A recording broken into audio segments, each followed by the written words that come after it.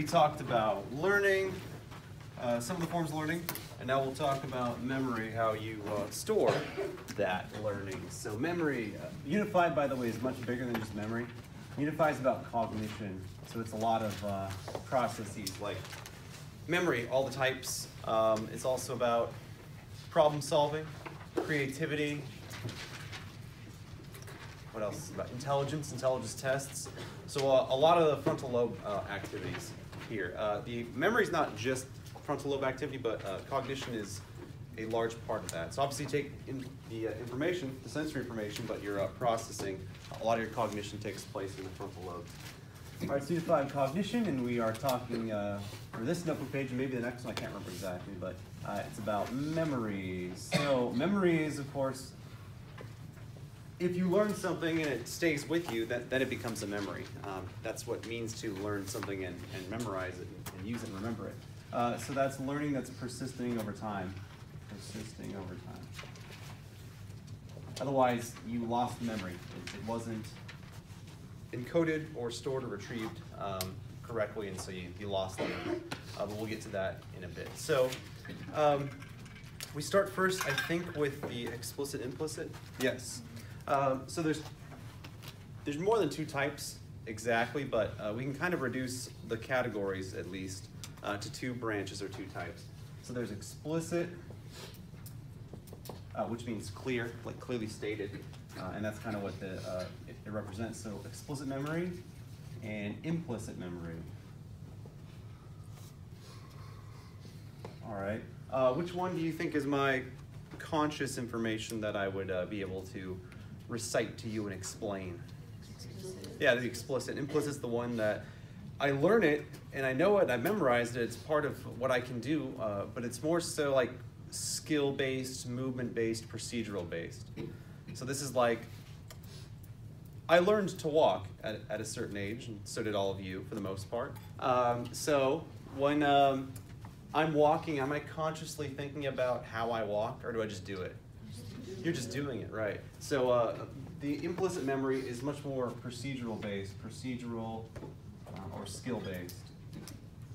It absolutely might have been explicit at one point, like when you're learning it. That's what we'll talk about, effortful processing. In fact, I should specify between those two, because that confuses a lot of groups. Processing is when you're taking the information in. It's much more closer to what you call learning. This is when you've already got it, and it's stored already, and then you're using it. All right, so the processing part, which we'll get to, effortful and automatic, right, is the two, yeah. That's where you're trying to learn it and encode it in your memory, and this is when you already possess it. You already have the information, the skill, you're now using it.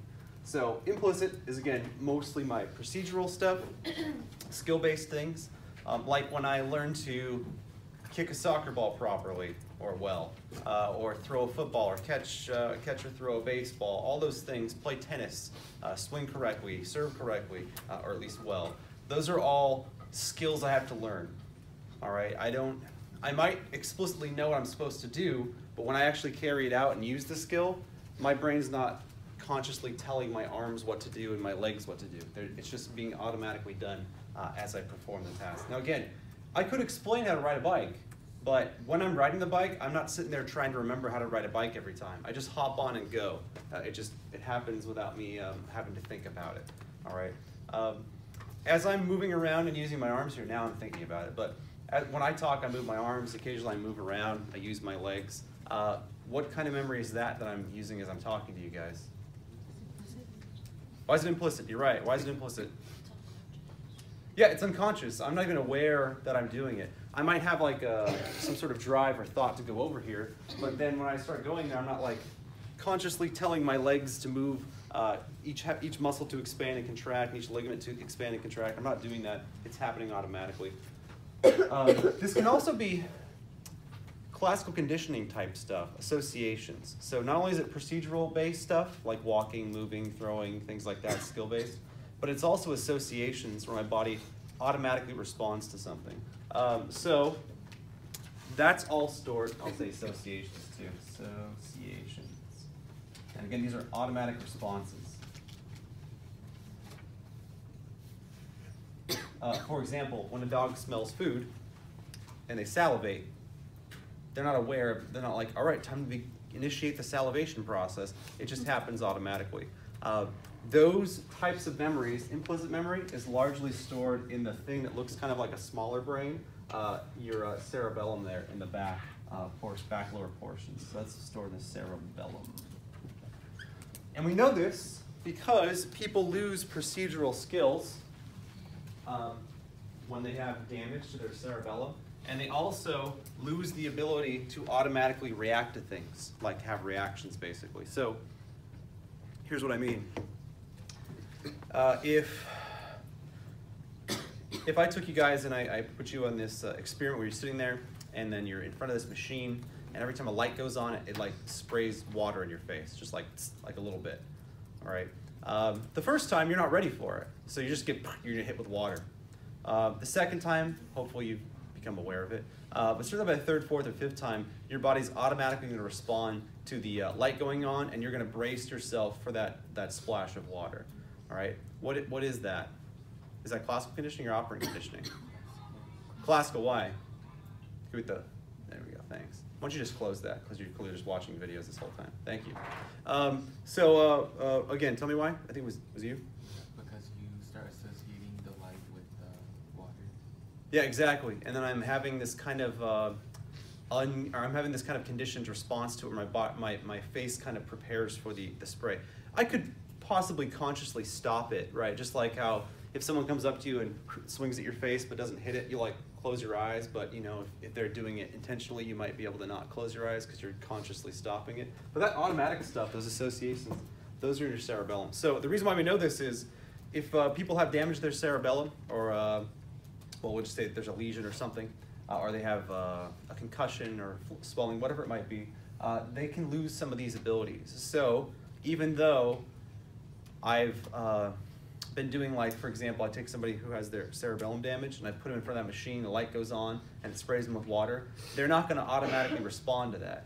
They might be able to consciously respond to it, but they aren't able to make that association automatic, which is a weird phenomenon. And you can also lose some of your procedural memory skills, whether it's walking or bike riding, whatever it might be, because a lot of that is largely in your cerebellum. This is why I didn't like them putting biofeedback into the last section. I like it better here for not for learning, but for memory. It could go in either, they're very close. But the biofeedback theory is, let's say I do lose my ability to walk, biofeedback theory, or learning, we'll say learning. But we could call it memory too. This is where, let's say I do have damage to my cerebellum and I lose the ability to walk for whatever reason. Maybe it's my spinal cord, but whatever. I lose my ability to walk and do procedural things.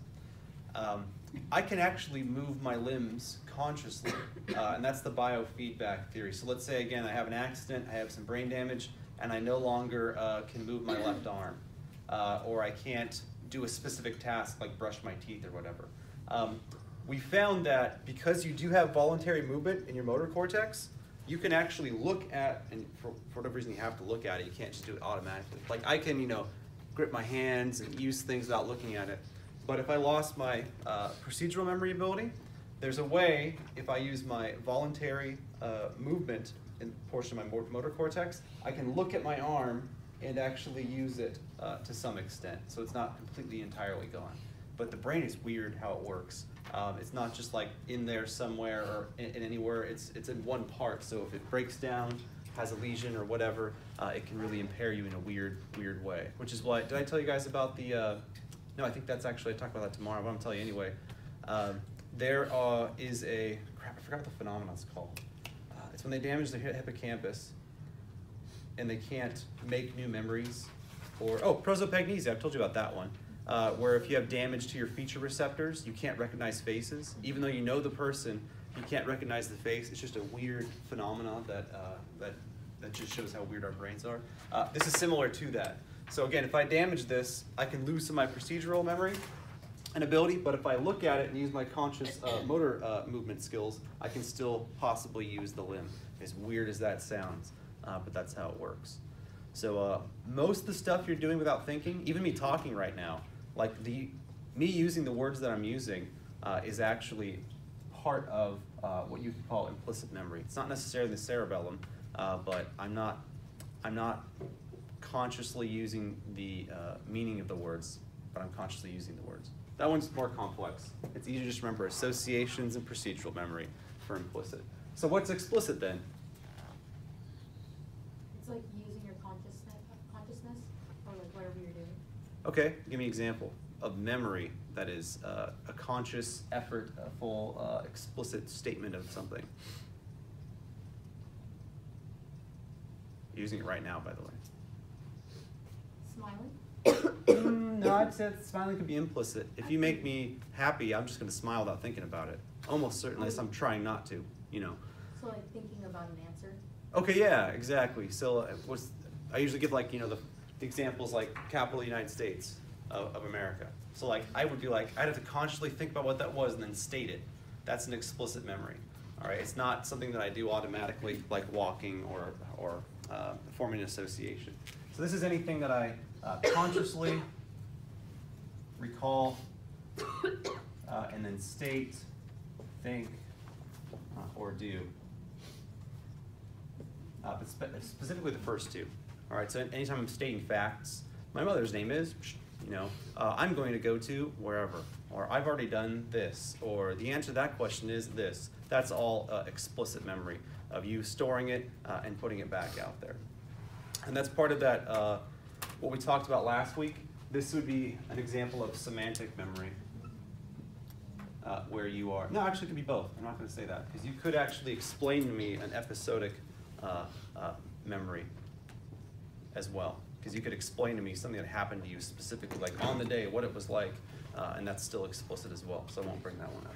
But yeah, consciously recalling and explaining, and this is just doing something automatically or forming an association automatically. One example I had was when I used to go to the Costco here in Manteca. I don't anymore, just because I don't live near it, now I'm in Modesto. But when I would go up to the carts, for whatever reason, it must have been the floor at that Costco, because it doesn't happen at the other Costco. I would get shocked by the damn cart every time. So like, my brain would automatically remember after I got shocked a couple times, I would go to grab the cart and then my hand would automatically stop without me even thinking about it because it knew a shock was coming. That would be an example of an implicit memory. I'm not thinking like, oh, it's going to shock me. I go to grab it and I get a weird feeling in my hands and I pull back and then I can remember, oh yeah, this thing shocks me. So I first get the implicit and then I remember it and recall it as the explicit. All right. Hopefully that made some sense of the differentiation between the two. Okay, so I know short-term memory is not necessarily on the this notebook page, is on the next one, but I do want to mention it here because this process is a short-term process. So you do have short-term and long-term. That makes sense. Short-term stuff that you temporarily store and it goes away quickly. Long-term is obviously stuff you keep with you for extended periods of time. Like if I were to give you a sequence of numbers like 1, 7, 9, 28, 57, 3, 2, you can remember some or all of those numbers I just gave you. Are you going to remember them an hour from now? No. So would it be an example of long-term memory? No, that's just short-term memory. The reason why I say this is as we're taking in information and processing it, which I'll explain next, that's all part of the short-term memory process.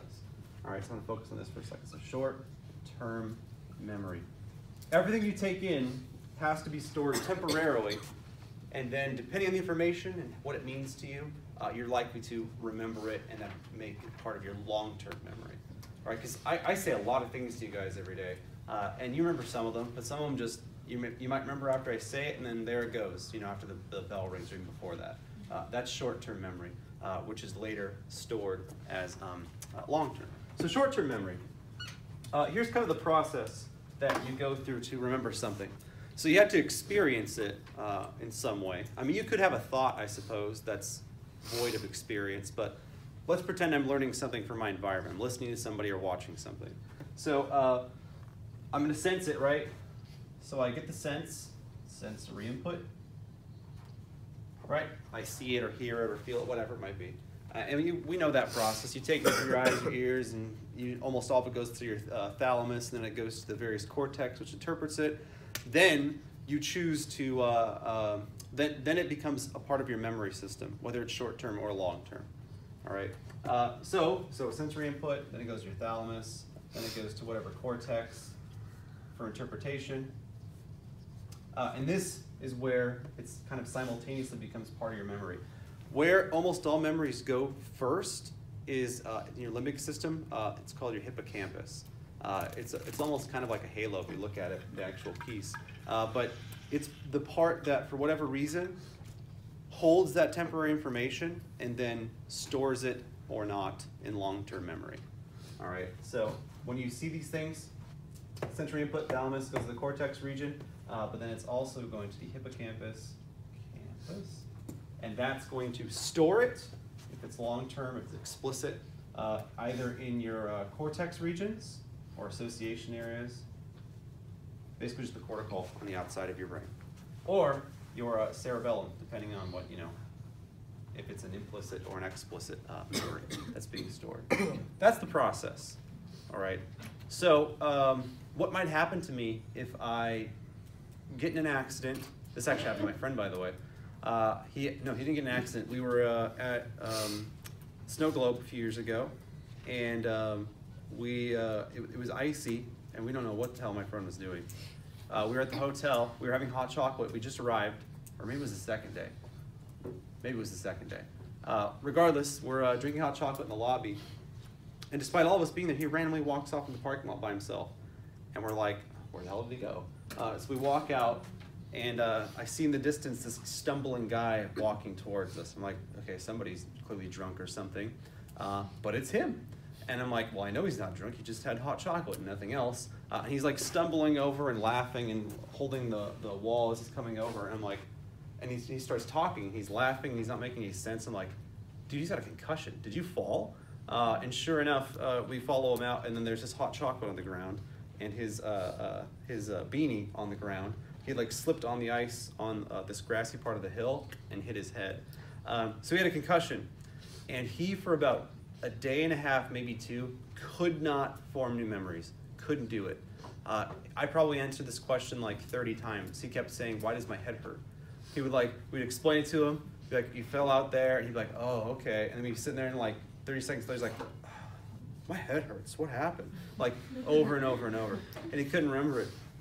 He eventually got it back. So I don't know exactly what was wrong, but likely that because of the impact, there was some sort of inflammation that probably, I can't be certain, probably affected his hippocampus, because that's the thing that takes the short-term info and would store it. So there was some form of error there, because he could not make any new memories. He could recall things from before the accident, but anything from the accident to about, like I said, day and a half, 2 days later, he could not remember. He doesn't remember it at all, actually. His memory of the event is, we went to the hotel and had hot chocolate, then nothing, and then 2 days later, he was in the hospital going home. He's fine, by the way, now, except he can't smell as well for some reason. So, which is another piece of evidence that says it's an limbic system, because that's where your smell goes through, so it would make sense. Regardless, that's kind of the process. So you take in the information, hippocampus, and that's going to be distributing it, the short-term memory, into your cortical regions or your cerebellum for storage. Now, here's the thing I want to make clear about the working memory, the amendment to the old notes that I put up there. Working memory is kind of synonymous with short-term memory. It's almost the same thing, but it's not quite the same thing. So it's just like short-term. And this can confuse people, and if you get confused, don't worry. It's a complex concept, but one helpful way, perhaps, is if you have really good working memory, it's got a really, really, really high correlation with IQ, intelligence. And the reason why is this is your ability to be listening to me talk or whatever and remember the stuff I said in the short term, so you can keep listening and tie it back to what I said. So here's an example. If I were to be giving you directions, do you have to remember the whole sequence of directions? Yes. Probably, or at least most of it. So if I say, oh, you turn here and turn to this thing, then you go to this thing, you turn to this thing, you go back to this thing on the way back and turn to this thing, you'd have to remember that sequence I gave you, otherwise it's useless, right? If you remember the last few I gave you, it doesn't matter because you missed the other streets that would get you there.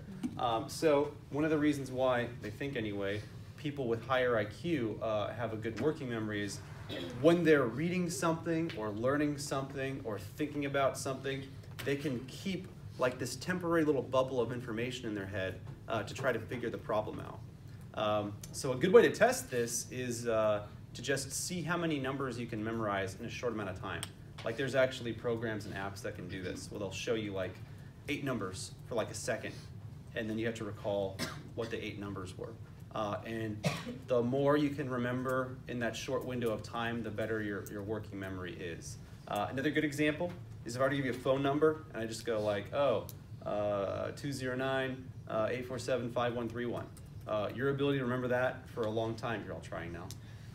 Your ability to remember that for a long time would be your working memory, essentially. And again, it seems to be correlated quite highly, positively correlated at a really high correlation coefficient with IQ. And they think, again, that's why. Because if I'm talking to you about something complex, you have to remember all this.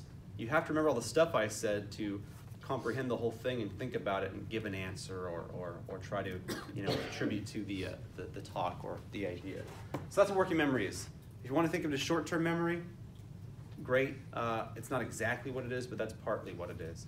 All right. So again, think of it as like you can kind of temporarily keep this little bubble of information in your head while you're talking to somebody and keep using that little bubble of information. Like, oh, well, actually, you said this before or whatever. That's largely working memory.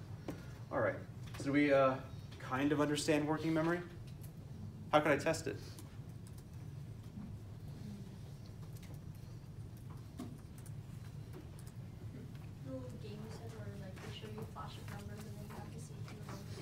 Exactly right. And by the way, because you can use tricks and mnemonics to improve it, I just mean your ability to remember the numbers themselves. If you start giving numbers meanings, because this is how, by the way, people have memory champions where they like memorize 300-something odd letter sequences. What they do is they attach meanings to the letters or numbers. So like they wouldn't just see 12787654822. I even threw a letter in there on accident. They wouldn't just remember that sequence of numbers. To them, like each number represents like a face, so they think of people's faces and they turn it into a story as they listen. That's not the same thing. That's just a trick for memorizing stuff. But if you can just remember the number sequence like that, that's a good example of that. So speaking of processing information, there's 2 types. There's effortful and effortless. No, just kidding. It's automatic. This is actually pretty easy. So again, processing means I'm trying to store it into memory. All right. Some of you might just be able to listen to me say stuff and remember it for the quiz well enough for the FRQ. Congrats to you. But I would bet that even the best of you that can do that can't do it perfectly. So if you want to get a really good grade, you probably have to study to some extent. All right? That is where you're intentionally trying to learn something. That's effortful processing. It obviously requires effort. You are attempting to consciously remember something.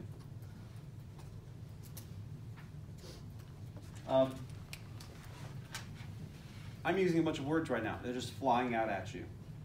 Are you thinking about every individual word that I'm using? No, you just understand it, correct? You're processing it without effort.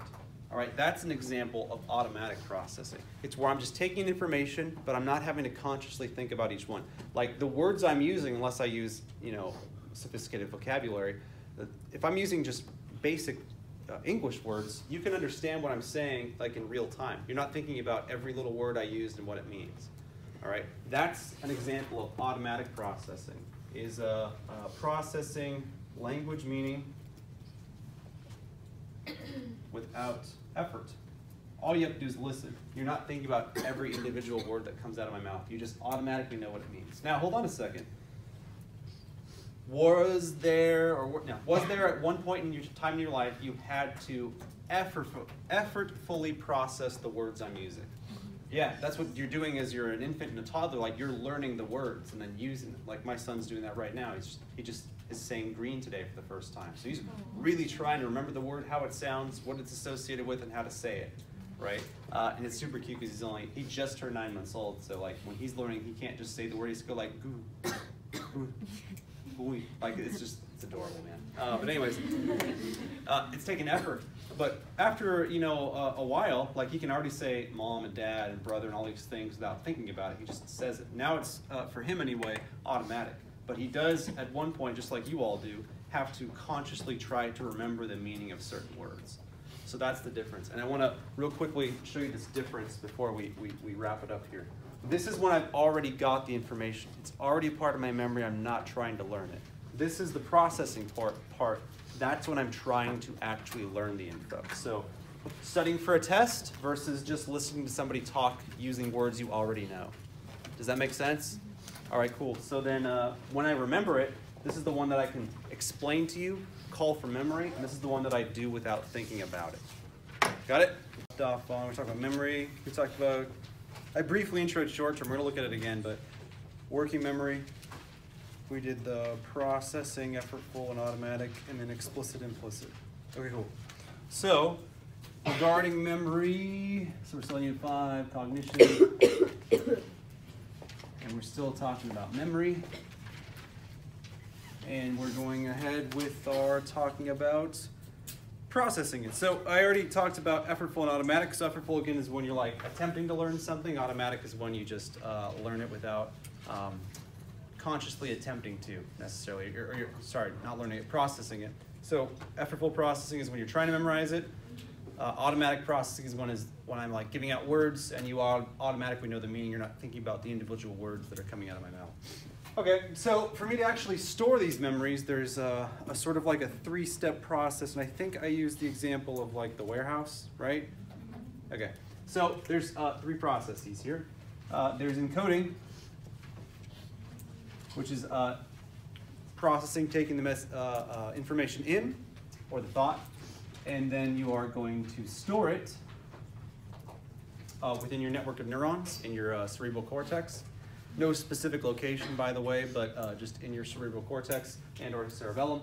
And then if you need to use that information, whether it's automatic or explicitly, you are going to, that's the retrieval part, retrieval. All right, so placing it, keeping it for storage, and then retrieving it when you go to use it. All right, so as the sensory information comes in, whether it's eyes, ears, whatever type of way it's coming to your brain. Thalamus, cerebral cortex, whatever lobe it is, whether it's occipital, temporal, whatever. What's the mechanism in my brain or the part of my brain that has a large role in temporarily holding the information short term and then encoding it into my cerebral cortex, or at least aiding with it? Yeah, hippocampus, right, in the limbic system, correct. So a lot of this process is not solely, it's not singularly the role of the hippocampus, but it does play a large role in it. All right, and a lot of the storage and retrieval is going to be focused in around the cerebral cortex, but again, the hippocampus does play a role there too. So the processing or the encoding, this is again like a warehouse. All right, so this is where the workers in the warehouse are like taking the, whatever it is, the box, whatever it is, and they're taking it from the truck or from the factory, and they're going to go put it into the warehouse. So this is the guy in the forklift going and picking up the information. So what's the storage then?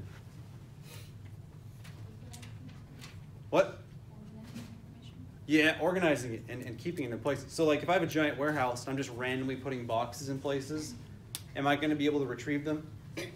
No, not efficiently anyway. I won't be able to like locate them because it's just a bunch of boxes. I've got to organize it, right? So I can, when I want to retrieve something to be used or sold or put on a truck to be transported, I can be like, okay, it's located here. And I go to that spot and I pull it back out. So that's the storage, is organized location slash, I'm going to use the word storage in the word storage, of keeping information. Okay, and then when I go to use information, like I say, well, the standard example, capital of the United States, Washington, D.C.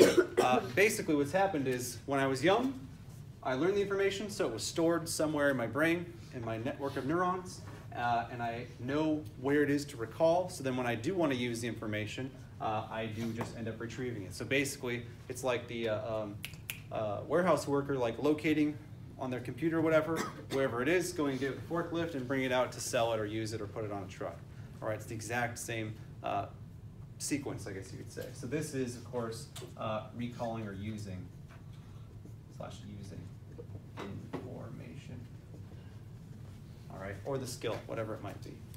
So that's the three-step process. Taking it in, storing it somewhere you can actually retrieve it, and then, of course, when you go to use it, retrieving that information. That's the three-step process. And the reason why I bring this up is you can have errors, types of amnesia, forgetfulness, in any one of these steps.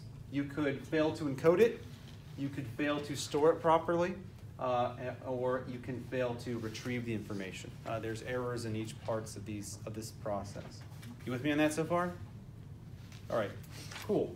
So next we would talk about the types of retrieval or memory I can have. So if I want to retrieve the memory, there's sort of three ways I can go about doing that. I can sort of pull it out of my brain. I can just recall it out of nowhere, right? That's just recall. So memory abilities, or retrieval, I should say. There's three ways I can do it. There's just recalling it straight from memory with no aids or help. Like you just say, oh, what's the answer to this? And I just tell you. What would be the example of that on a test? Multiple choice, fill in the blank. What would it be? Fill in the blank. Why? Because you're just recalling the information to fill it into the question. Yeah, just to answer the question exactly. So this is like on a test, a fill in the blank question. Right, I don't have like a word key, or it's not multiple choice, and I can't use my notes. I just have to like draw it out of memory on my own, which can be very difficult. It's cool, let me get you paid for that one. So what would the multiple choice one be like then? What type of memory, which I haven't listed here yet, but there's another one in the back, Aurelia. What? Recognition. Recognition. Why is that like a multiple choice? Because you're recognizing which answer is right. Yeah, the answer's in front of you. You just have to locate the correct one. So it's like, here's several answers. Which one is it? And you go, oh, that's the right one. That's recognizing. That's generally easier, which is why multiple choice tests, these scores are often better than a fill-in-the-blank test, which you guys know, I'm sure. If you have my history, it was fill-in-the-blank, and then this is more multiple-choice based, and I'm sure your quiz grades are substantially better. In fact, I know they are, because I can see them. All right. There's another one, too, where I maybe do forget. Maybe I stored it improperly or whatever, and I'm having difficulty retrieving the information. I can learn about something again, and I can learn it and recall it much more quickly. What's that one called? Is it relearning? Yeah, that's relearning. Excellent. Relearning. This is a phenomenon where, well, here's an example. Let's say you had me, or anybody really, for world history or AP World History. Well, we'll use AP World History specifically, because for AP World History, we do go over the major economic ideas throughout history. All right? The odds that 2 years later, your senior year, you'll come into my class again and perfectly remember all of them are pretty low. But compared to somebody who hasn't had my class before, you will learn it much more quickly and more effectively. Why? Because you already learned that information, so you're just trying to relearn it. Yes, you're almost like, it's almost like you're remembering, your brain's recalling where it was stored so it can retrieve it. So you already have it there to some extent, or at least some understanding of it. So it's easier for you to relearn it and remember it. So somebody learning from scratch is going to be at a disadvantage compared to somebody who's learned it previously in the past and maybe forgotten some or all of it. You've all experienced this, I'm sure, in some class where you learn about something in junior high or your freshman or sophomore year, and then junior, senior comes around and they're like, oh, blah, blah, blah, they bring up a topic, you're like, oh, I remember that one, after they explain it, and you get it much faster than somebody who hasn't had that before. That's relearning. And these are all memory phenomena and ways you can do that. All right. Which is why it's important to be learning things constantly, because even if you forget them, you can relearn them much more quickly because you remember some other parts of it, or it makes sense to you because you remember the structure of it or how it works together, networked with other things, and so on. Okay, so if I want to memorize something, we gave 2 examples yesterday for processing. Remind me as to what those are if I'm processing information for storage. There's the one where I have to try really hard, and then there's the one where it's just done without me even being necessarily aware of each individual bit of information. Effortful and automatic. Which one's which? Obviously the names kind of imply, but which one's which? Effortful is the one where you actually try, and automatic is like you just get into the information. Give me an example. Without being conscious of it. Effortful is like you're studying for a test and you actually are trying to like take these in and process them. Automatic is like you're talking to someone and it's already going inside of your head without trying. You know what I'm saying? Yeah, you automatically process and comprehend it. So the words that are coming out of my mouth or yours or whatever are written, most of them you already know. You don't have to think about, what does that word mean? Was there at some point in your life a moment where you had to effortfully try to learn the words that I am using right now? Yes. Yes. So everything, for the most part, starts effortful, but after you get so familiar with it and you're constantly using this retrieval system, it just retrieves automatically, and it becomes part of your network of understanding. You don't have to consciously think about every word. When new things come along, you do. But for the most part, most of what you're getting from me or anything is automatic. Like you already know it at your age. But some stuff is still effortful. Like the terms that I give here are going to be effortful. But later on in the year, when I call back to them and I'm using them, you just automatically understand them. Not all of them, obviously, but you do automatically understand them. Because you understand them already. So what's an example? I'm sure there's something I've already used that I've used twice here, and the second time you're like, oh yeah, that thing, and I don't have to explain it to you again. What's one? What's something we've repeated here? Okay, the nature-nurture stuff. I've talked about that at least a couple times, right? So when I say nature-nurture, if I mentioned that the first day of class, you probably wouldn't know what I meant, right? You'd have to think about it. And at some point you did. I told you what it meant and gave you the history of it, and we saw, the cycles of pro-nature, pro-nurture, and whatnot. Now when I say it, you might have to temporarily think about it, but you pretty much know what I'm talking about. Either explanations for behavior based on your environment or explanations for your behavior based on your biology and genetics. You already kind of understand it. In fact, you actually understand a few of the key ideas behind each automatically without having to try to memorize them. It's just drawn from your understanding already. All right, so that's occurring constantly, where you have to learn it with effort, and then it's part of your network of information. It doesn't have to be explained anymore. All right, that's why it becomes hard, by the way. The more educated you become, you start using vocabulary and jargon from specific fields or sophisticated vocabulary, like just bigger words essentially. And you end up using them because they're automatic to you, but younger folks or people that didn't learn that stuff, they have no idea what the hell you're talking about. So you go on talking about something specific about psychology, and then they don't understand 3 or 4 of the words you use, and they don't understand the entire sentence because of that. So it's easy to fall into that trap. So like me as a teacher, I have to often remember, okay, wait on a second, that's a word they're probably not familiar with, or a concept they're not familiar with, so just slow down and explain it instead of just blah, blah, blah, blah, talking about it, and you're like, I don't even know what it's talking about. Which happens anyway, but you try to be conscious of it. All right, so there's actually ways that I can process information that makes it easier to encode, store, and retrieve. One way gives like a meaning or significance to the new concept or word, and one way is just purely trying to remember it with no meaning attached to it whatsoever. And I don't mean, by the way, top down, bottom up, although it's related. What I'm talking about is processing, whether it's deep processing or shallow processing.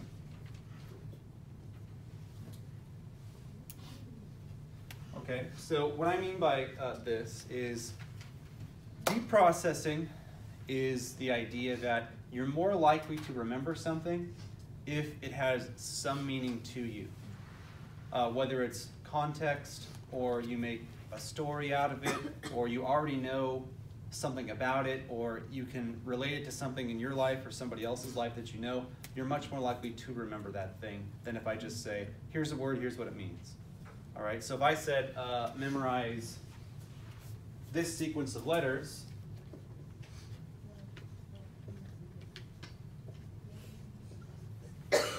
what do you have to base that off of? Does it have any meaning to you? No. All you got is like what it looks like, essentially, or the sound. You're not going to remember that. But if I gave you a sequence of numbers that was close to your birthday, would you be more likely to remember that one? Why? Yeah, you'd be like, oh, that's just 2 days after my birthday. So you're going to remember that much more easily, and that'd be an example of deep processing. So shallow processing is just, here's a bunch of numbers. All I've got to go off of is what they look like or what they sound like. They have no meaning to me. But if I give you a set of numbers that looks very much like your birthday, it's just off by a couple, or it is your birthday, you're going to remember it without any effort or much less effort because it has some meaning to you. All right, that's a pretty specific example, but it works. Here's another one. If I were to give you a list of words, some of them are just the word. Like, we can't do this real time because you're going to remember them because your short-term memory is pretty good. Well, let's say I gave you a list of words at the beginning of the week, and I just said, here they are. One is shirt. One is blonde. The other is table. The other is doll. The odds that you guys remember all four of those by the end of the week are pretty low. Like if I just said those four words and I didn't like let you write them down or tell you or be quizzed on them, asked you a week later, the odds you remember all these are very, very low. But if I made this into a story, you'd be much more likely to remember it. Like if I said, oh, a woman with a tie-dye shirt came in with having just dyed her hair blonde for the first time, and then she sat down at the table and started repairing her daughter's doll that had been torn. The odds that you would remember at least some of those words are much higher because I put them into a story. So did I give them meaning to you? I did, right? You'd remember something about that. You'd maybe remember the tie-dye shirt, maybe you'd remember the blonde hair dyeing, maybe remember her repairing the doll on the table, whatever it would be. You're more likely to remember some or all of these words if I put it into a story as opposed to if I just give you these four words. All right. That's why when I make my lesson plans, whether it's historically or psychologically, or whether it's history or psychology, I try to make it into a type of story, or at least something that makes sense, so you're not just learning a bunch of random terms. Like if I just said, here's a bunch of memory terms, here's a bunch of disorder terms, here's a bunch of behaviorist terms. If I just randomly threw you terms all year, would you have any good chance of remembering them? No. So how could I improve the chance that you're going to remember them? Don't just say give them meaning, by the way. You make it interesting and add examples. Okay, yeah, that actually really helps. Yeah, by adding examples, there's a reason why I give examples. It helps you understand it and remember it. In fact, what you're going to find is a lot of times, and I've had this told to me several times after they take an AP test, they only remembered something because they remembered the example I gave. Like they didn't remember the specifics about self-discipline, but they remember the marshmallow test thing. So they were able to write about that, and that helped them recall and elaborate and answer the question, right? So when you have some meaning to attach to it, whether it's a story or whether I tell it in a logical order that builds on itself, which is what I try to do, that's going to help you guys process and remember that information over time. Then if I just said, here's a list of terms, have fun. Because we're going to learn like across the whole year close to 600 terms. But don't worry, you're already like 200 terms in. So, but yeah, you want to learn close to 500 or 600 terms. And again, if I just said, all right, here's day one, here's a big list, memorize these 500 terms, we'll see you in May, you guys do terribly. But you do better because I don't just make you learn those terms together. I find the ones that are common and go together and usually are best taught after a certain one. Like I'm not going to go from teaching about the learning process to all of a sudden teaching you about treating psychological disorders. Would that make any sense? No, they don't go together. So what should I teach you after learning? Memory or other cognition, right? That makes sense because we're talking about related things. So we talked about the learning process. Now we're talking about how you store that information and retrieve it, which is memory, right? It wouldn't make sense to go from teaching about learning and then jumping into treating psychological disorders. It just doesn't make any sense. When should I teach you about treating psychological disorders? After you learn about psychological disorders. When should I teach you about psychological disorders? That's a harder one. After. I'll make it easy for you. It's much easier for you to understand and remember psychological disorders, which are some form of malfunctioning in the brain, if you understand the basics of how your brain and behavior work. Right, so that's what I try to go in there. So we start with, here's environmental genetic factors. Here are the specifics about how your cognition, learning, and memory work. Oh, here's the specifics about how your motivations and emotions work. Now you know how the brain works. Now you know the impact, the factors of the environment and and your genes. You know how the brain thinks, learns things, remembers them, how emotions and motivations can affect your perception. You know how to sense things. Now we can talk about how things go wrong. I can't start with how things go wrong if you don't even know how the damn thing works.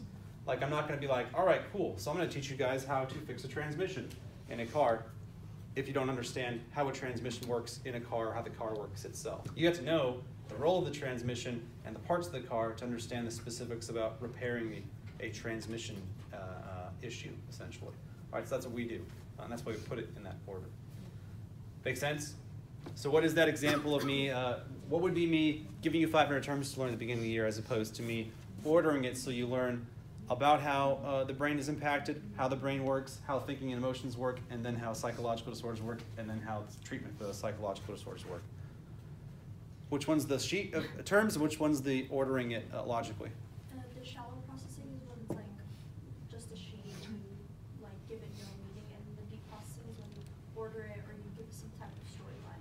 Yeah, exactly, because that gives it meaning to you and helps you build on your understanding. All right, cool. And again, I mean, an easier example was the number thing. Random set of numbers as opposed to a number that is close to or exactly your birthday. You're going to remember it much more easily because it is has meaning to you. Or even like because most of you probably know your parents' birthdays. If it's a number that's close to your parents' birthday, you're more likely to remember it than a random number as well. All right, and that's the difference. So this stuff has very, very little long-term capacity. The odds that I'm going to remember something that's based on just shallow processing, like learn these random numbers in order, very, very low compared to the odds I will remember the information if it has meaning to me or significance or context. I think I told you yesterday, right, how those world record holders for memorizing sequences of random numbers do it. They don't memorize the sequence of numbers. What do?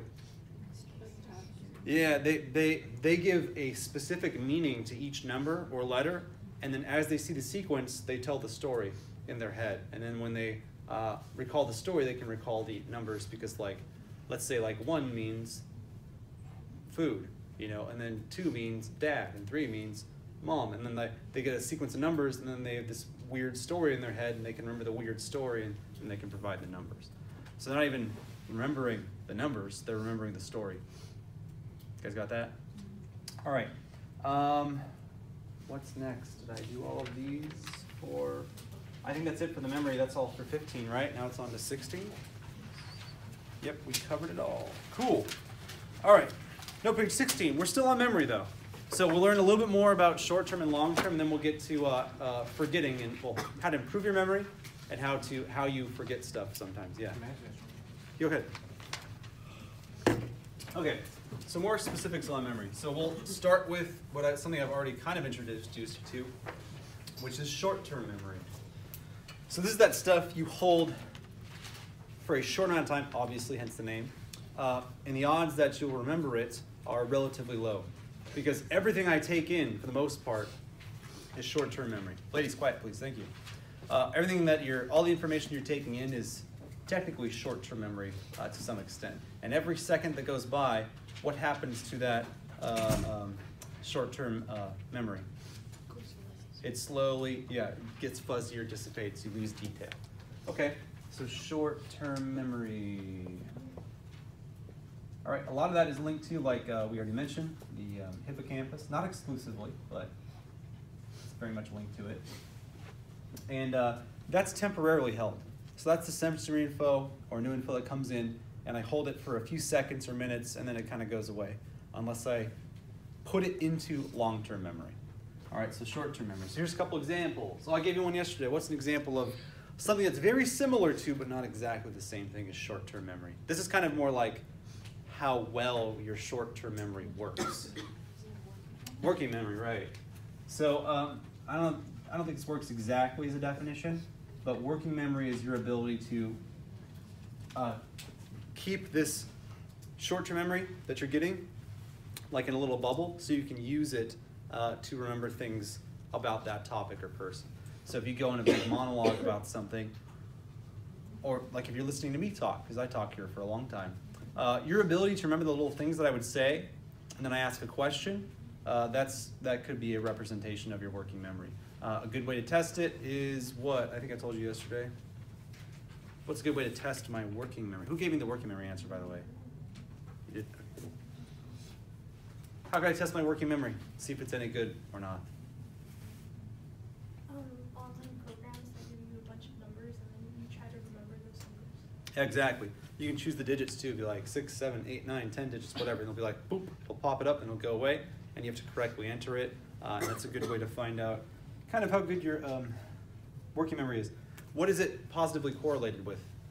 Like the correlation coefficient's it's pretty high, it's like a 0.8 or something like that. Is it your IQ? Yep, it's related to your IQ, and they think that's because if I'm figuring something out, I have to be able to hold information in my brain to use it to think about a problem or remember something. If I can't do that, then it's really hard to figure out something complex because I keep forgetting the parts, the components of the complex idea. All right, so we already got that. But more specific types, this is more about an ability, a measurement of your ability. Specific types are episodic, no, iconic is what I call it, but it's pretty much the same thing. Iconic, that's not how you spell it. There's echoic, and there's sensory or sensation. I can't remember how exactly it's spelled. Sensory, cool. Sensory. These are all examples of short-term memory. So, if I were to show you a picture, let's say it's just like a couple people at a park, and there's like a pond, and then there's some people playing in the background, and there's some clouds and whatnot. I show you the picture, and you look at it, and I take it away, and I say, recreate it. What are you going to be depending on? Yeah, your memory of that image, right? That's the iconic memory. So it's kind of your ability to almost take like a mental picture, but what happens as I start drawing that picture out? What happens to the detail in that memory I have? It slowly, yeah, it goes away, gets distorted, gets fuzzy, exactly. So in the first few seconds, this is a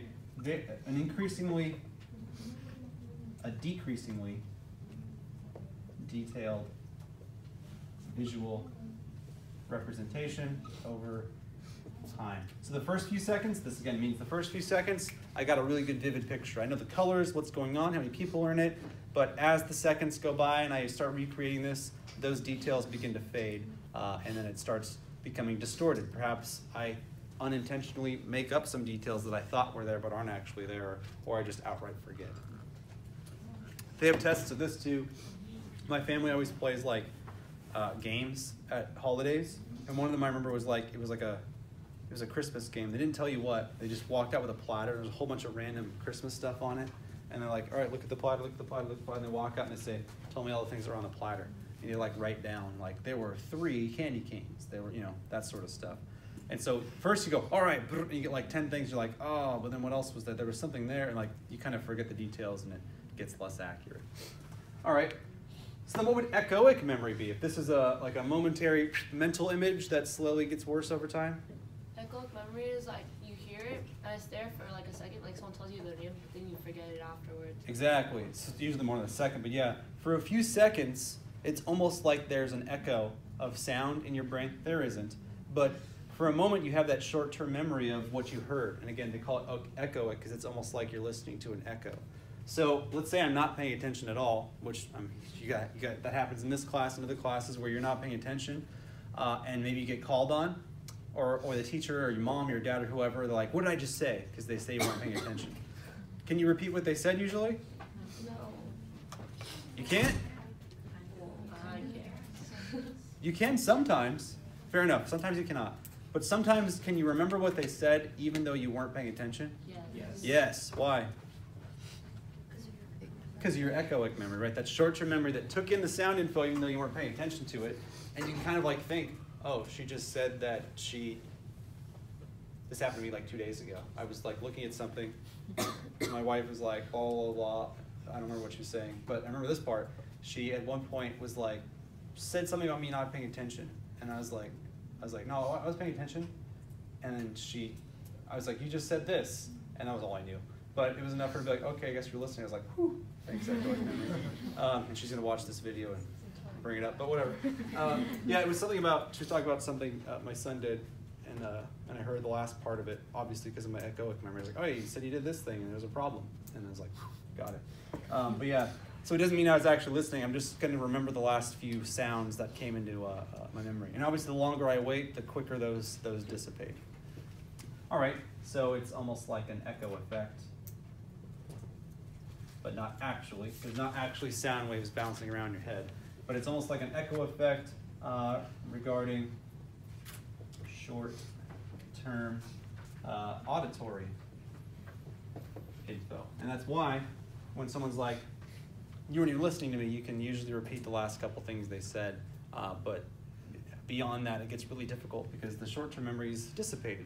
And if it wasn't put into long-term memory, then you're not going to recall it. Okay, and then sensory. This one's harder, but possible. If I just feel something or taste something or smell something, I can really recall exactly what it felt, tasted, or smelled like. All right, but if you ask me a few minutes later, it's going to be hard for me to recall exactly what it tasted like. So you all know what an orange tastes like, right? It's hard to describe how an orange tastes, but you just kind of have a vague idea of it. But if I just gave you a slice of orange and you took a bite of it, you'd have a really, really good, vivid memory of what it tastes like or smells.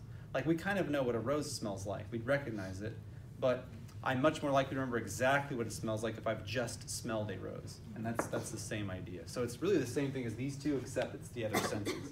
It's related to touch, taste, and smell.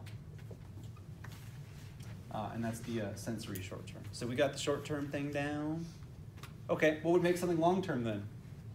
So this by definition is something that is only temporarily available and diminishes quickly. What would long term be then? Don't just say memories that last. It's like more permanent. Yeah, more permanent. Is there a limit to how much long-term memory I can use? Not that we know of. You have way more neurons than you are probably capable of filling with information. It's almost like your brain is a phone that has like 50 terabytes of info cap. And like you could never fill that up. Even if you're just taking pictures constantly, it would take you absolutely forever to fill it up. And the fact that you forget things means it's almost like you're deleting videos and pictures as you go. So the chances of you filling that whole thing up are almost zero. And they might be infinite because we don't know if it's specific neurons hold the memory or specific sequences of neurons hold the memory. Because if it's sequences, there's just unlimited combinations of sequences. So it's relatively, in your human lifetime, impossible to fill up your long-term. I'd be like, I can't remember any new information because it's full, like your phone's full on data. All right, so long-term. How did you phrase it, by the way? Yeah, relatively permanent, or at least robust. It lasts a long time. Limitless memories. All right, and that's easy. You got plenty of examples of long term, right? You all know various capitals and countries and governments and facts from history and facts about your life and other people's lives. Those are long term. Those are ones that happened a long time ago, but I can still remember it. All right, and we have those. There is something though that makes it easier to remember things long term. But before I get to that, the phenomena that I put in there about procedural learning, procedural long-term memory and flashbulb, they're similar to what we learned about explicit and implicit memories. So the explicit obviously are the facts, and the implicit are the this is conscious recollection, and then of course there's the we'll say declarative, because I have to like explain them consciously. declarative. What's an example of implicit long-term memory? Something that I won't forget, even though I couldn't tell you exactly what it was. Like learning how to walk. Yep, learning how to walk. Exactly. I could damage my neural system in some way that I do lose it, but assuming I don't damage it, even if I don't do it and I don't think about it for a long time, I won't lose that ability. So like, is another example, what is another example? Walking is a great example. What's another skill-based, procedural type thing? Riding a bike. Riding a bike. They're not wrong, because I went years without riding a bike at one point in my life, and then I hop on a bike and it's like I never missed a day of it, because it's just stored in the long term procedurally. So this is kind of like that skill or association-based memory. You could call it procedural. In fact, I think I do in the notes. That's procedural memory. If I have to remember a specific event, though, like I remember when I graduated high school or 8th grade or whatever it is that you're going to graduate eventually, or college, you'll probably remember details about the day, like who was there, was it sunny or not, was it cold or not, what some people said, what the speech was about, what you did after. You remember things like that. Is that implicit memory? Or is it explicit? Why is it explicit? You're right. Why is it explicit? Because you're consciously Yeah, you have to consciously think about the event and then pull out details. All right. So the flashbulb memory that we talk about, where you have like these really specific images of like what the day was like, or what the expression on your dad's face was like, or your brother or sister when this thing happened. That's a flashbulb memory. It's almost like you took a picture and you remember a lot of details about it. But it's not automatic. Do I have to like consciously think about it and describe it? I do, right? So that would make it explicit. So that's where flashbulb memory would come into play here. Flashbulb. Flashbulb moment or flashbulb memory. And that'll happen too, by the way.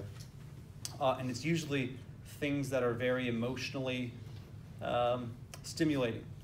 So the memories that these are tied to are like, you guys weren't alive yet, but almost everyone that was consciously aware of their existence at the time, meaning they were like, older than like 6 or 7, maybe even 10, everyone remembers exactly what the day was like and where they found out about the September 11th World Trade Center attacks.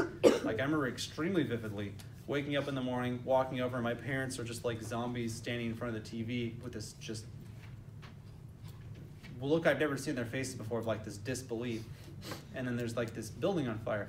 And so I didn't know at first. I was like, oh, there's a fire. And my dad's like, no, a plane ran into it. So I was like, oh, it was an accident, I guess. That's what we thought. Because when my parents were watching it, it was the first plane. So it just seemed like a bad accident. In my head, I was like, oh, that makes sense. They're flying over the city.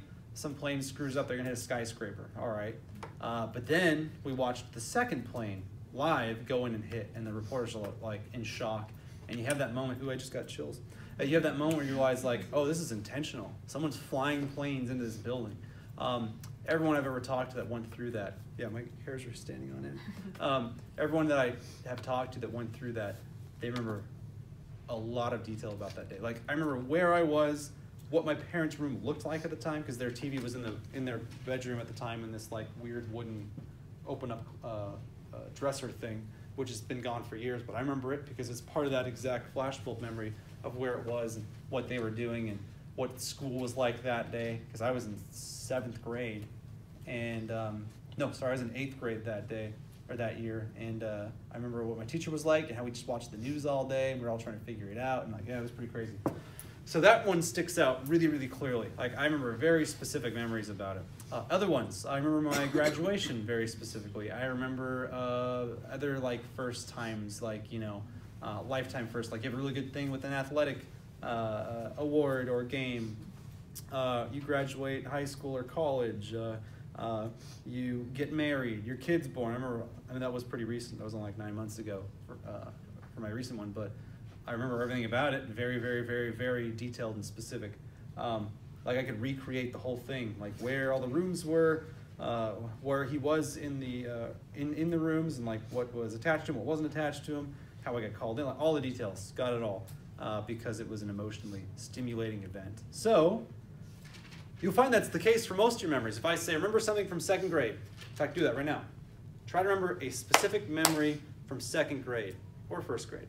1st or 2nd grade? You guys have one? Is anybody willing to share their memory? like every year we would have a jogathon. And Oh, I yeah. just remember that memory specifically because after we would like have our jogathon, we would get a popsicle. Okay. So we would look forward to having that popsicle. Okay. I just remember being happy about that. Okay, good. That made you happy. So it's a fun memory. So you got the runner's high, and then you also got extra happy, an extra dopamine hit. So you had endorphins going. You got an extra dopamine hit because you would get the popsicle. Cool. All right. What else? Any other examples? Oh, come on. That was it. I got attention in second grade for talking during a test. That was your first attention, probably, right? Okay, your first attention. All right, the jogathons. Wait, hold on, but the jogathon thing, is that I'm talking about a specific memory, not just like we did jogathons. Like, I remember this jogathon because. Yeah, it was like specifically second grade. I mean, it happened every year, but that was the one year that I remember. Oh, that you got the reward like that? Yeah. Okay, all right, so that makes it new. All right, fair enough. All right, so we've got first popsicle reward for a jogathon. So you got a lot of endorphins going in the dopamine for popsicle. Extremely embarrassing, humiliating, upsetting situation where you get your first attention. What else we got from second or first grade? It was a school picture day.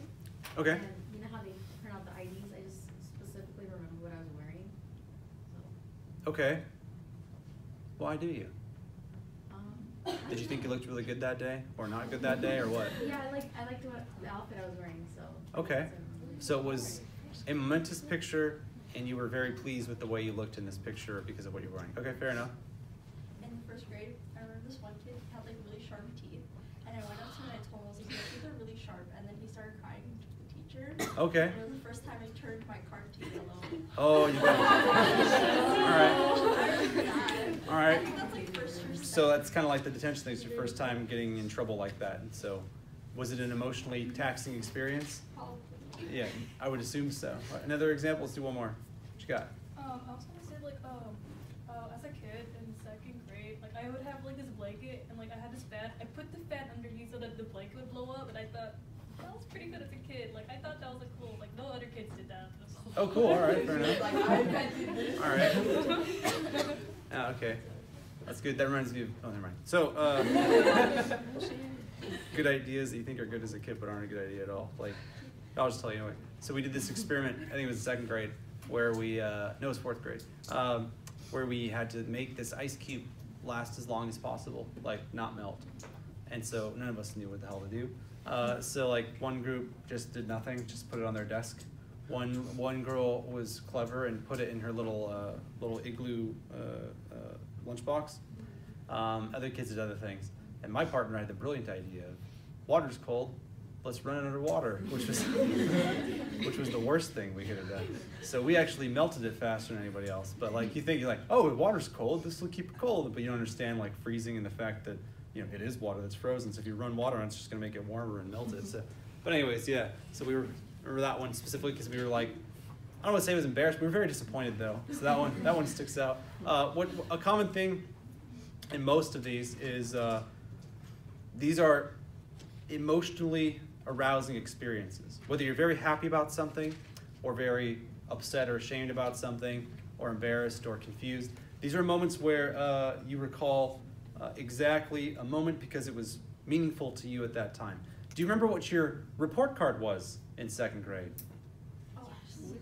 You might if you were like really happy that you all got like straight A's or something like that. But you probably don't remember every report card you ever had through your entire life. Probably. The ones you might remember are the ones where, oh, you screwed up bad and got in trouble. Or, oh, for the first time you got straight A's or something like that. You'll remember those ones. But that's what I'm trying to get across to you guys. And there's an actual phenomena that they refer to this that helps you remember those moments, that makes them so specific and detailed and long-lasting. And that's long-term potentiation.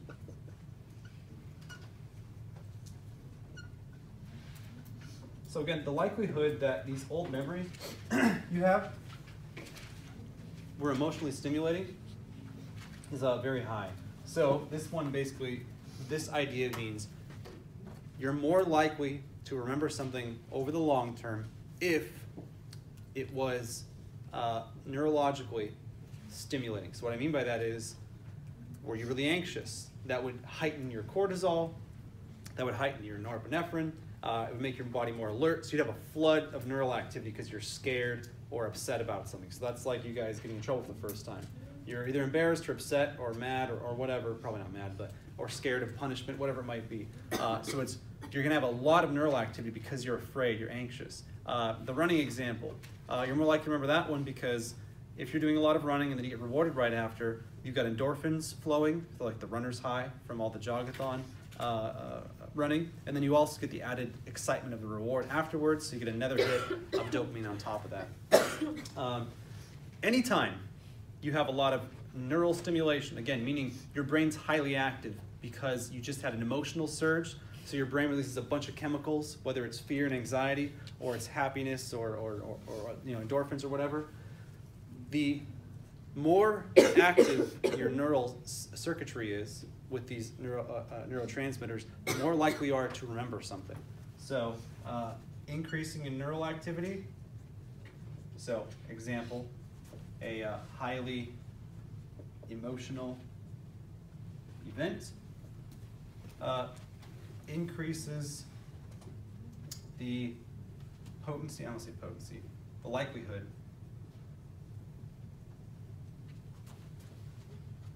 the memory will be stored in long term with great detail. Before I talk about how they tested this, by the way, to confirm that this is true, why would I be able to better remember? Think about it like an evolutionary psychology explanation for this. Why would I be able to recall specifically events that may be very happy or excited or very sad or fearful or angry? So if you have like successful moments and something went right, Mm-hmm. you'd be able to remember it and re-perform that act or whatever you did that made you feel good. Exactly. Or if you have like the opposite where it's like you feel like super anxious or scared or something went wrong. Or sad, like yeah. You learn from your past mistakes. Exactly. Okay, so this is a great mechanism that we've got evolutionarily installed in us, where something that's really good and positive for us, we remember because it's good and positive for us. That's going to increase the odds of us being happy and thriving and living and passing our genes and all that stuff. On the flip side, just as important, if not more important actually, is we remember the really, really bad things. So things that made us very sad or upset or fearful because those things are dangerous to us. They could harm us, so we want to avoid them, right? So that's why, obviously, your life's not threatened by attention, and your life's not improved by getting a popsicle after the jogathon. But the mechanisms are the same. Anytime I get a flood of neural activity, whatever emotion it might be, I'm more likely to remember that because the ancestors we've had that remember those moments that are very terrifying or dangerous or very happy and rewarding, they're the ones that lived because they avoided the terrifying, dangerous stuff because they remembered to avoid it, and they remembered the stuff that helped them live because they remembered the good stuff. Like, this worked out really well, I should do it. That's sort of how this works. So that's a good evolutionary explanation for this. The reason why I remember these highly neurally active emotional moments is that's helped our ancestors survive. Bad ones, avoid. Good ones, promote. Keep doing. All right. So how could I test this, by the way? I mean, we just kind of did here by just a survey, but screw the survey. How could I test this in real time? How could I give you guys a test and see if this works out or not? Obviously the survey thing worked, sort of, but what else? What other way could I do this? Let me ask you this. You guys understand this is part of the deep processing. Did we already learn how drugs and neurochemistry works? Mm-hmm. Right? We know that stimulants do what? Speed up your and increase your neural activity. What slows them down? Depressants. Okay. So could I make an experiment out of this using narcotics? Wait, so would you block the LTP, the LTP process? How would I do that though? That's what I'm asking.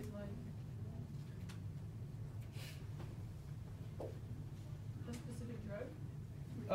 You can give me a type of drug. You don't have to be like cocaine, but A depressant? okay. What could I do? How could I see if it confirms or denies this this finding or refutes? I mean. So the depressant would slow your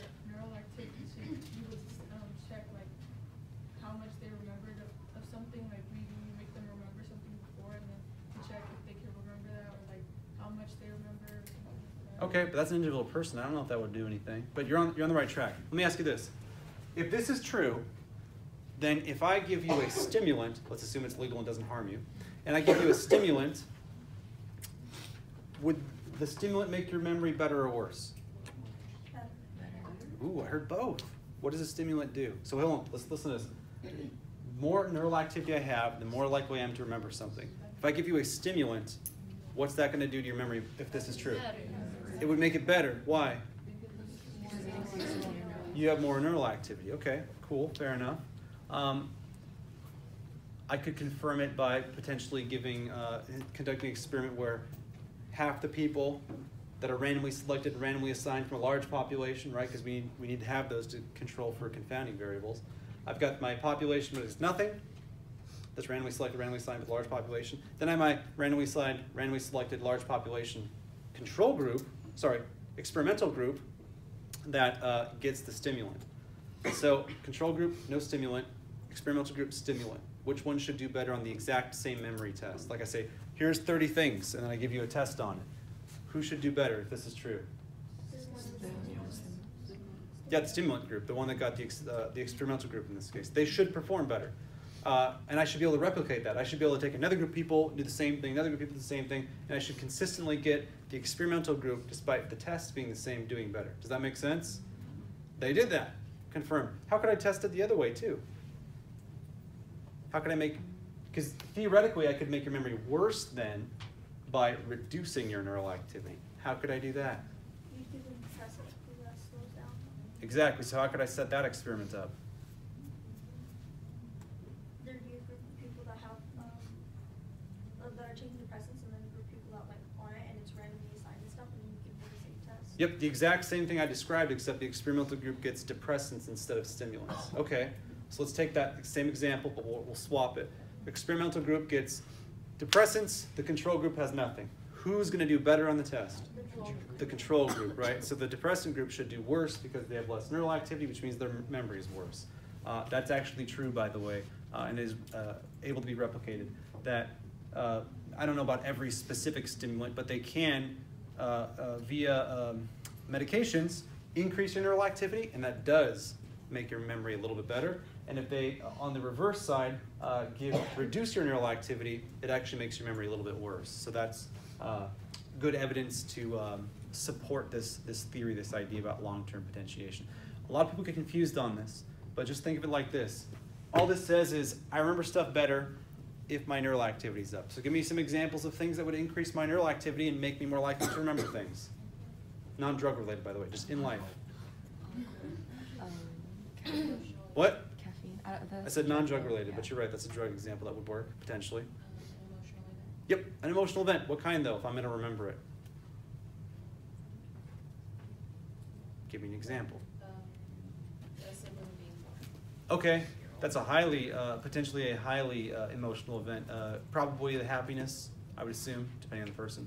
But yes, that's going to be an event that would be an example. What's another example that could happen? The death and the love. Yes, that's another big one too. That's going to make you incredibly sad. So you're very, like I remember when my great-grandma, who I actually wasn't even that close to when I was 12, but I remember exactly where I was told when she died, how old I was, and all of those details, because it sticks out as an emotionally arousing event, right, which confirms this theory. So again, anything that's very emotional, whether it's happy, sad, whatever, you're going to remember that moment with much more detail because of this increased neural activity. And again, that's part of the reason why people try to enhance their studying ability or memorization for whatever reason by using drugs that can act as neural enhancers. So watch out for that. And I would strongly recommend not doing it because people don't know what drugs mix with what. So sometimes you're like, oh, this thing is a stimulant, but you don't know it interacts with this other medication you're taking, and then you have a heart attack, or you have liver failure, or something like that. So don't kill yourself trying to do better on a test, is what I'm saying. Anyways, that's how it works. Any questions about long-term potentiation? More emotion and activity means better memory. Take a break. Now we'll talk about two ways you can, or tricks or ways or phenomena that help you remember things besides long-term potentiation. So we know long-term potentiation. If you're more neurally active, did I hit start? Okay. Well, if you're more neurally active, you're more likely to remember the memory. And again, that helps our survival. Things that are really, really bad that make us experience negative emotions, we want to know those to avoid them. Things that are really good, we get positive emotions, a lot of them, remember them because we want to remember them because they help us out. So, here are some ways that aid your memory even without you intentionally using them. So these are factors that cause us to remember things better, not that we do them on purpose. We'll talk about some you can use on purpose to help you out. But these are ones that inadvertently help us remember things. So the first one is a retrieval cue. So this is one of those times when you can't remember something, whatever it might be, but then you remember something else that's related to it, and all of a sudden it like unlocks that specific memory you have. So like example, I was talking with something about my wife the other day. She was saying, remember I told you this one thing? And I was like, no, I don't remember you telling me that. And then she remembered, she mentioned something that happened like right after it or right before it, and then I was immediately able to remember all of the rest of it. I did that, like one little detail was like a key to unlock the rest of it. That's what a retrieval cue is. So anytime that you're stuck on something, you can't remember it, but you remember something that's closely related or a part of it, and that immediately allows you to remember all of the rest of it. So it's like an epiphany moment? Not quite an epiphany. An epiphany is an idea. We'll talk about that. That's an insight, creativity, problem solving. This is, it's just a mechanism that allows you to unlock that memory. All right. What's an example I could give? What you got? Is it kind of like deja vu? No, that's a retrieval error we'll talk about here in a moment. This is where, here's an example. I don't know how much this helps you. Sometimes I get former students, and they're like, hey, Mr. Morgan, and like, I can't remember their name. I know their face, because I have hundreds of students. So over time, like, I forget the individual names. I remember you as a person, be like, oh yeah. But it's oftentimes, especially if I haven't had you for a couple of years, it's easy to forget your name. But what I can usually do and use as a retrieval cue is I'm able to remember where you sat for whatever reason. Because my spatial memory, I don't know, is better than my verbal memory or something like that. So usually what happens, that I'm able to remember their names is they say, oh, hey, or whatever, and I'm like, oh, hey, how's it been? And in the background, I'm like, your name is, and I'm like trying to remember what it is.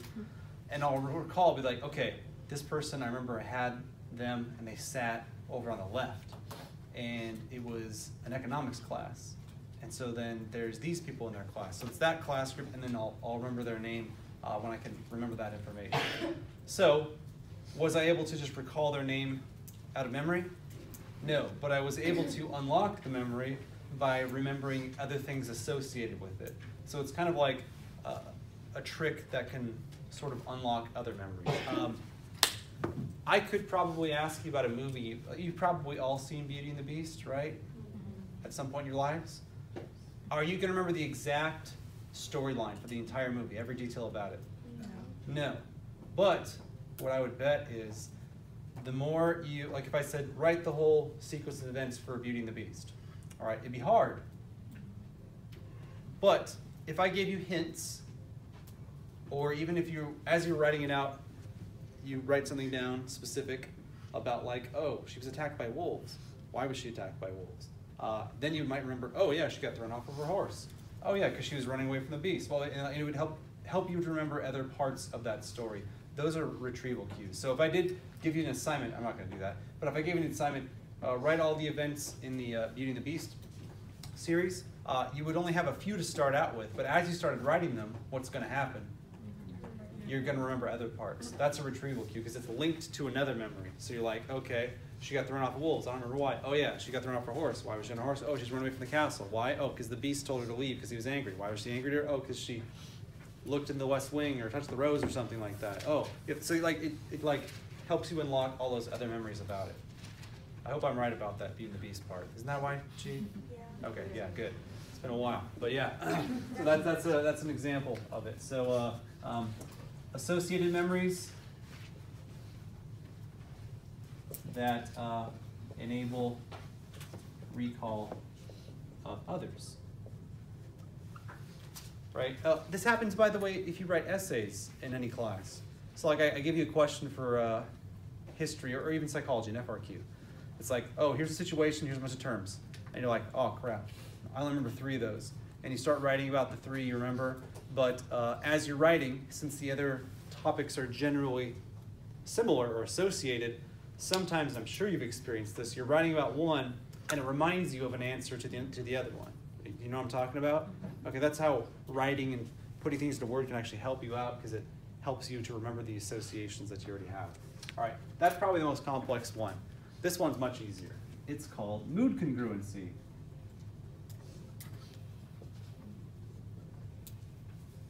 Congruency means like aligned with or similar to. So, when I'm angry, I am much more likely to remember other times that I was angry. When I'm sad, I am much more likely to remember other times that I was sad. When I'm happy, I'm much more likely to remember other times that I was happy. Why do you think that is?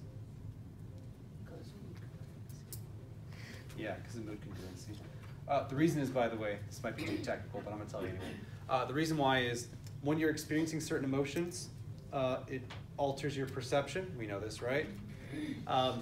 So the way you perceive things, you're going to use a similar set of neural paths. So when you are angry and you're accessing memory, it's going to use those same neural paths that you used when your perception is happy or sad or mad or whatever. And that's going to coincide with a lot of other memories that are on that same neural pathway, because your perception is, I'm angry, or I'm happy, or I'm sad, or whatever it might be. And so you're going to use a similar network, and that's going to be related to or associated with a lot of other examples when you're in that mood. Here's what I'm talking about.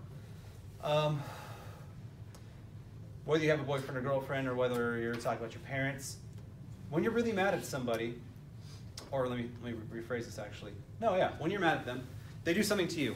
Like let's do brother sister. Let's say your brother does something to make you mad, like you're a little kid. He takes something from you. And so you're like, ah, and you try to hit him back, and your parents are like, whoa, what happened here? You're going to remember all of the things your brother did to you recently. You're like, well, he took the thing, and then yesterday he did this thing, and he pulled this away, and then the other day he ruined this thing. Why am I remembering all those things that he did that were bad to me that made me angry? So you're mad each time. Yeah, each time I was mad, right? So it allowed, that's what mood congruency is. You're much more easily able to recall all things that were related to it. So when you're remembering something about something that made you mad at somebody, you're also going to remember all those other times they made you angry. All right, this is going to happen, I guarantee it, with your significant others, wives or husbands or boyfriends or girlfriends in the future. They're gonna get mad at you for something, and then you're gonna have this list of things you did to them.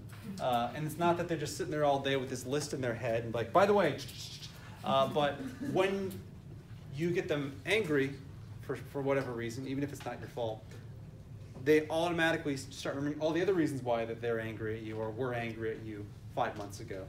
So they're going to be like, well, yeah, we did this thing, and then you did this thing too, and this thing made me mad. You always do this because you do this thing. Like, they're going to remember all these little things, these details about why they're mad at you and why you need to fix whatever issue it might be. All right? And so the same is going to happen to you, by the way. You're going to get mad at them for something, and you're going to instantly recall all the other things that you're mad at them for, even though 10 seconds ago, when you weren't mad, you weren't thinking about them, and maybe you didn't even remember them. All right? That's mood congruency. It is kind of linked because they are associated memories, but this has more to do with that mood, because you're in that perception mode, and you're going to revisit a lot of those same neural networks and pathways that you stored the other memories that made you angry at this person or happy in this case, whatever it might be. Does that make sense? The easiest one to remember is the angry example, because I guarantee you if you get mad at your parents or significant other or brother, whatever, you're immediately going to remember all the other reasons why you don't like them. Or why they made you mad for whatever reason. All right, that makes sense? All right. Another one, I forget what the other two are that I want to talk about. What are they on the notes? I forget the terms that they are. Serial position. Oh yeah, serial position effects. Stereotype, right? Oh yeah, the stereotype one. I don't like this one. I'll tell you why. This one, it feels like they inserted synthetically, like it's politically motivated. Maybe it's not, but I'll explain it. So again, mood congruency likely to remember other memories while in the same or similar mood. Serial position effect. This one's kind of a cool one. If we go this whole period, right? I told you a bunch of stuff. And let's say the next day I gave you a pop quiz. There are things that you're going to remember because there was deep processing that occurred. Maybe an example I gave, you remember because it tied into you or an experience you had or whatever. But let's assume that that didn't happen.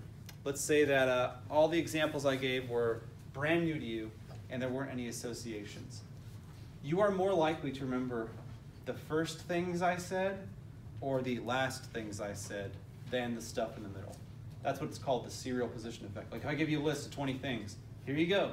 And then like 10 seconds later, it's like, all right, write that list out. You're much more likely to accurately remember the starting ones on the list and the ending ones on the list as opposed to the ones in the middle. That's all it means. So when you get a bunch of information coming in, and they've tested this multiple times, it is confirmed more likely to remember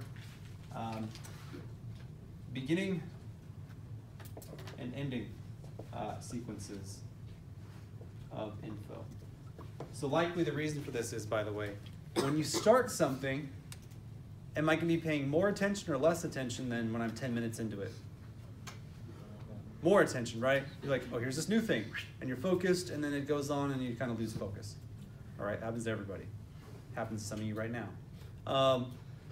Why am I, okay, that makes sense why I'm more able to remember the beginning, but why am I more able to remember the end? Because maybe I'm not paying as much attention as I am at the beginning. This one's the easiest answer. What? Because you're anticipating the end? No, let's pretend you don't know when the end is going to be. It's super simple. It's just more recent. What's the last thing? Yeah, it's just the most recent thing. That's all it is. In fact, it's not exactly related to this Ebbinghaus curve, which is on your notes somewhere. The idea that you lose information at generally a pretty steady rate if you don't incorporate it into long-term memory. So let's assume I give you a bunch of facts. If I asked you right afterwards, you would be very, very accurate. This is 100%. So let's say it was 30 seconds, 20 minutes, 1 day, 3 days, and then a month. I don't remember right here, 1 month. And these are the percentages of accuracy I have answering the question. So like, here's 20 terms, and I give them to you. This is 50%, this is 75%, this is 25%. What happens very quickly is the first 30 seconds or a few seconds, you'll get at or near 100%, like pretty high. But not even a half an hour later, all of a sudden I go from remembering almost all of it to remembering only about half of it or so. Really quickly. So that's part of the reason why I have the serial position effect. It's just the most recent information stays with you better than information before it. Then it keeps going. If I go an hour, it drops like another 20%. And then for whatever reason, most information stabilizes at about around 20-ish%. So that's what normal memory looks like if you're not intentionally, explicitly, effortfully trying to process it. All right, so that's kind of what happens. You can stave this off by using some of the effects we'll talk about here in a second. But this other one, the stereotype effect, you have to know it, but it's just such a weird one. I don't understand why that they put this in. This is the idea that you're less likely to remember something if you fear fear, what's the word I'm looking for? Fulfilling, realizing, aligning with, say aligning with. All right, here's the example I give for this. And this is why I don't like this, because this is just anxiety. Anytime you're anxious, you're going to remember things worse because your body is focused more on the threat. So you will be more stimulated, but you're not focused on learning. You're focused on avoiding whatever the threat is. This is why you come up to give a speech, and if you have some anxiety, is your speech going to be better or worse? It's going to be worse. I'm going to remember less of it because I'm anxious. My body, my frontal lobe is not fully accessed. My limbic system's highly active. My stress response is going. So my body's not focusing on the task and recalling memory or memorizing. It's more concerned about whatever threat there is. So what they did was they took a bunch of students Some of them were black, some of them were white, and then they reminded black students that they generally tend to do worse on tests. And what they found was they did worse than if they didn't tell them that. And I think this is the dumbest thing ever, because it's like, okay, number one, who does that? All right, let's take a test, except you guys do worse historically on tests. Have fun. Like, no one does that in the first place. But second of all, it's not the stereotype that was important. What was important was they made them anxious, so it caused them to stress out and do worse. And you can do it with anything. It could be a stereotype that you're worried about fulfilling. It could be a specific performance thing, like this is a really important test and I have to do well, or else that's going to make you do worse. If someone highlights you and your performance, like you feel like someone's watching you, you're going to do worse. All these factors make it worse, but it's all the same thing. It's all based on stress and anxiety. So these students, for example, were worried about not doing well because they were expected to not do well. So they were stressed or upset or anxious about it. So yeah, remember for the test, I guess, and I guess it's relevant, but it really just means if you're anxious or stressed, you're going to do worse because your cognition functions non-optimally, as opposed to if you're just focused and there's nothing bothering you as far as stress and anxiety goes. But do know it. If a person's afraid of living up to a negative stereotype, they're going to do worse because they're anxious. You guys got that? Nice. We'll do the other ones tomorrow.